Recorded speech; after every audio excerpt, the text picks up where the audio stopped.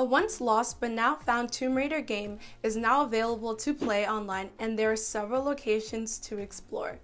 What's poppin', everyone? Welcome back to CBR. My name is Emanuela, and the game was intended to celebrate Tomb Raider's 10th anniversary with core design, but it was cancelled in favor of Crystal Dynamics' Tomb Raider Anniversary. The resurfaced video game, titled Tomb Raider 10th Anniversary Edition, shows Lara Croft exploring several levels and trying to dodge traps and deciphering puzzles.